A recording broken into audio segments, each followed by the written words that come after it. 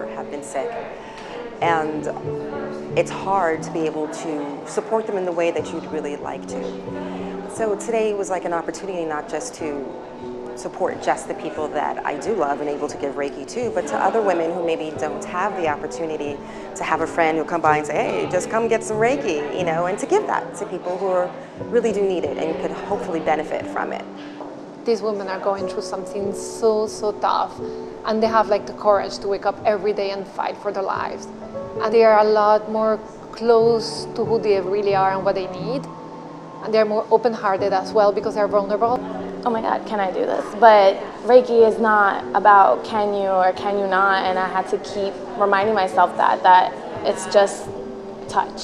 So we come here at 9:30 in the morning. So we have like a whole hour to get all the orientation and what we should and should not do, so that we all look like a team that works together with one system. So also like what not to do, not to scare people off. A lot of these people have never had Reiki, and there is a lot of misconception around Reiki that we don't want to kind of kindle that fire anyway.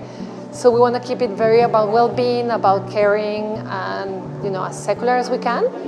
You know, you see that phase where they get on the table and they're still a little bit, you know, they came from sometimes from massage, so they're a little bit relaxed already.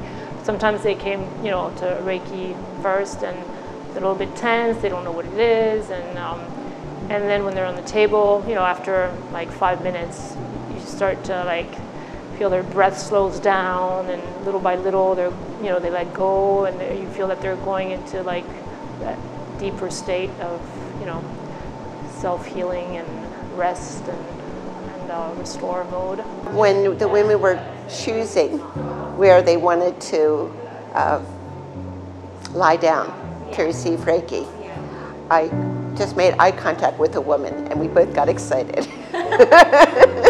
And she came in and she was just really excited, and you just kind of get excited with her, you know. And then when she got on the table and we started practicing, she was out in a second. She went right to sleep. It was really amazing. They're just the fact when the first time they snore, it's beautiful. So you can start in your head, and I'm just there, and then I listen to this very small snore, and you know that means I'm at peace. And it's a gift for them again, and it's a gift for me.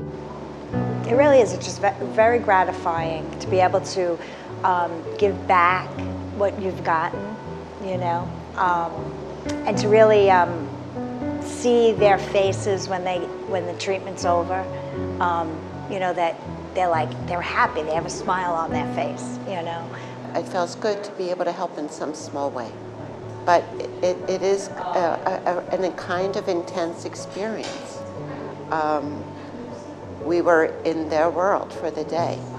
Deciding for you a lot of times, and I think it's very important, especially in times like that, to be able to be in charge, be in control, or feel like you're participating in your healing process. Reiki can be an answer when words don't come easily.